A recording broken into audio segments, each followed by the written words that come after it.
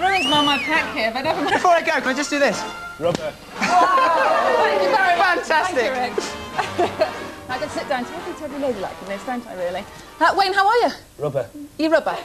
Just calm down, calm down. Now, we've been reading in Newsweek this week that London is supposed to be based in the whole of the world, really, the Earth. What do you reckon on that? Yeah. In these things, though. If you're very honest. Can sort that out.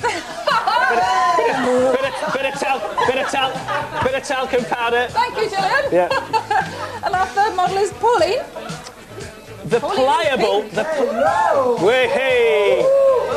pliable Pauline wears a skin to rubber leotard at £140 and a skirt by Ad Hoc, £32.